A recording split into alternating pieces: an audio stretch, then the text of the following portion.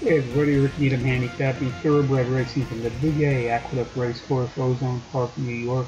It is Thursday afternoon, November the 29th, handicapping for Trackmaster.com. Let's take a look at race 7, 3:17 p.m. Eastern Coast Time, 7th furlong sprint on the dirt. Fillies and mares 3 years old and up, racing for a flaming prize of $36,000. Contenders number 7, Critique. Number 5, Solitary Gem. Number 3, Taylor's the Boss. And number 1, Malarkey.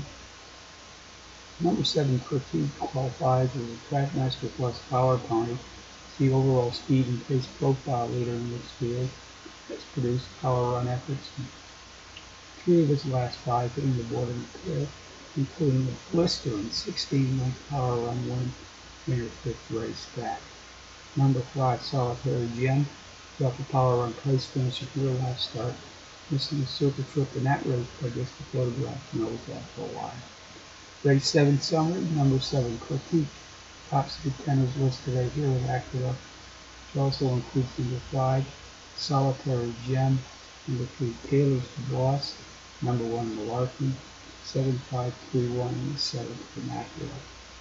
Got a couple across the board long shots for the Ponder on a Thursday afternoon/evening tonight at Charlestown. Race number 5, win placing showing a 20-1 bomb, Pacific Ridge.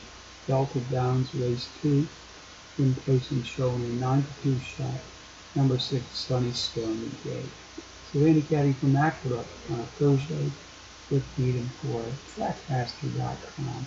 Reminding you as always, please bet with your head, not over it.